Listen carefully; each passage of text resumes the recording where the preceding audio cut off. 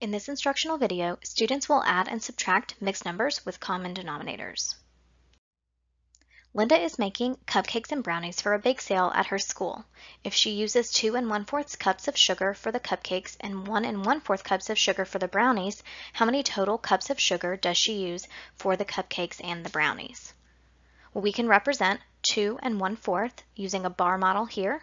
We can see that 4/4 and 4/4 is shaded, which represents 2 wholes, and then 1/4, plus 1 1/4, and that is the 4/4 is shaded in blue, plus 1/4. So 2 1/4 plus 1 1/4.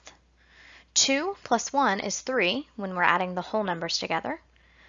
1/4 plus 1/4 equals 2/4. So our answer would be 3 2/4.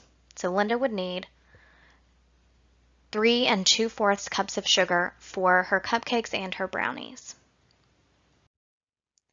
Doug is making cupcakes and brownies for a bake sale at his school. If he uses 2 7/8 cups of sugar for the cupcakes and 1 7/8 cups of sugar for the brownies, how many total cups of sugar does he use for the cupcakes and the brownies? 2 7/8 is represented here. 2 wholes are shaded in, or 8/8, plus 1 7/8. 1 whole, or 8/8, is shaded in, plus 7/8. 2 plus 1 is 3.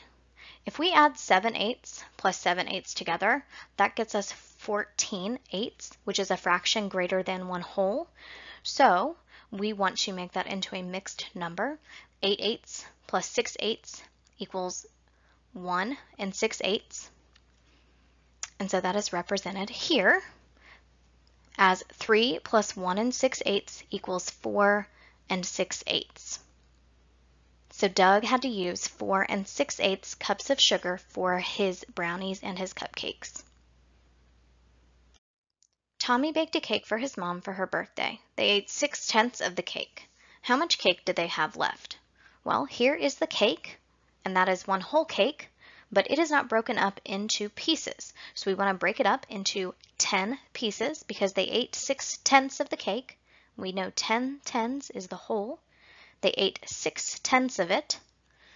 So 1 minus 6/10 equals, we want to turn that 1 whole into 10/10 so that we can subtract 10/10 minus 6/10, and that equals 4/10 as represented in our bar model and mathematically.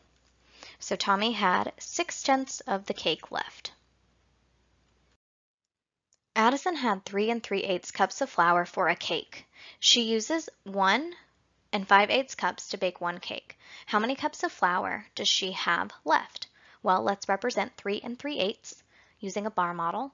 We can see that there are 3 holes and 3 out of the 8 pieces are shaded, and we want to take away 1 5/8 cup.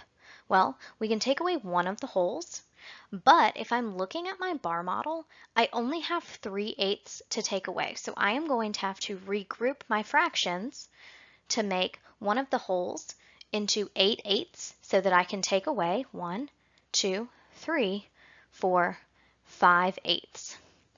So 3/8 minus 1 whole and 5/8 equals 1 whole and 6/8.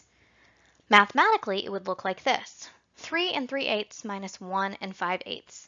Well, 3/8 minus 5/8 is not something that I can do, so I want to regroup and make the 3, decompose it to make it 2 plus 1 plus 3/8. And then that 1 becomes a fraction of 8/8. 2 plus 8/8 plus 3/8.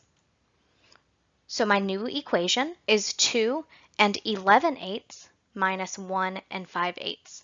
Now, 11/8 minus 5/8 is 6/8, and 2 minus 1 is 1. So our answer is 1 6/8 cups of flour left.